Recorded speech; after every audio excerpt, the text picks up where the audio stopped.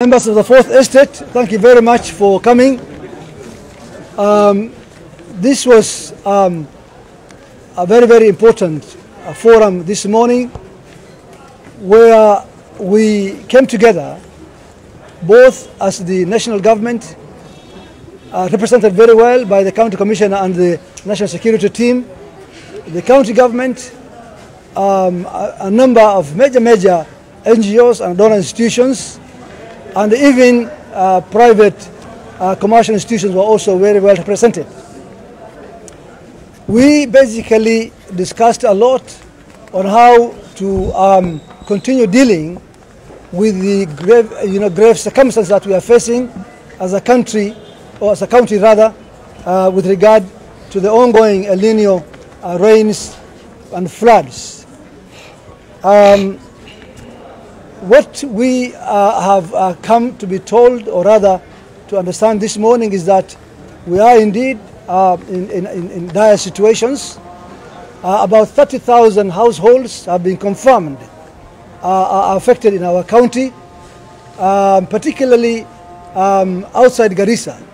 Garissa, the number of households affected about 4,600, but the rest of the families affected are in the far-fetched corners in the sub-counties.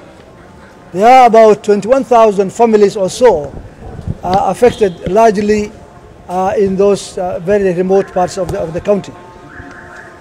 We have been told, unfortunately, that about 8 people have so far perished with these floods in the county, while still a number of many other families are misplaced, and many people are still missing out. So we have decided, having listened to the many NGOs and donor institutions who are working with us, obviously I do appreciate that a lot is being done by a number of good institutions, and indeed by all, including or starting with Red Cross, WFP, WHO, UNICEF, and of course all the other also smaller NGOs are all working in one way or another towards mitigating the circumstances that we are going through. As a county, we are doing whatever we can. We have so far distributed food to the extent of 4,000 families, largely in Garissa town, but the number of the affected people in Garissa town do keep increasing. Today, as we speak, we have 18 IDP centers in Garissa town as people continue fleeing away from the flooded areas, and the numbers continue increasing. Finally, a very disturbing issue also was raised: the issue of businessmen and traders, very irresponsible traders who are benefiting or who want to benefit from these circumstances by hoarding whatever food is available in the county or in the shops or in their stores, so that they can raise the prices and make super profits. We are calling upon those people not to do that, to desist from doing that, because it's inhuman, it's irresponsible, it's not being heroic at all, and for that matter, it's not even religious. It's very irreligious way of handling a situation like this one. Nevertheless, I've also given a direction that any trader, whether big or small, who is seen to be engaging in such a practice, we are going to cancel their license. We will go after them one by one, and we are going to cancel their licenses so that they do not do any business in Garissa County. To appeal to the members of the public, let's sell hope.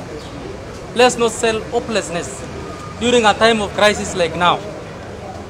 Let everyone who has a form of assistance to assist his or our neighbor. This thing will be over.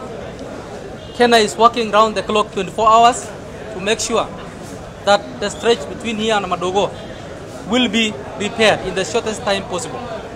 I want to say that all of us who are in far-flung areas of this county, I am directing the DCCs, ACCs, chiefs to make sure that members of the public are informed about the dangers of the floods. We have lost lives, unfortunately, 8 people up to now, but we don't want to lose another single life. I want also to extend our heartfelt gratitude to our partners who have really assisted us. We have seen Red Cross using high-speed boats to save lives, and that is what we want each and every individual in this county to, in a very small way, save lives of your neighbor. To those traders who are hiking prices, who are hoarding food items in their stores, the laws of this country are very clear. And I want to assure you, with the assistance of our DCI, we are going to arrest these guys and take them to court and be charged accordingly. I echo the words of the governor. We are not going to compromise on anything when it comes to the welfare of our people.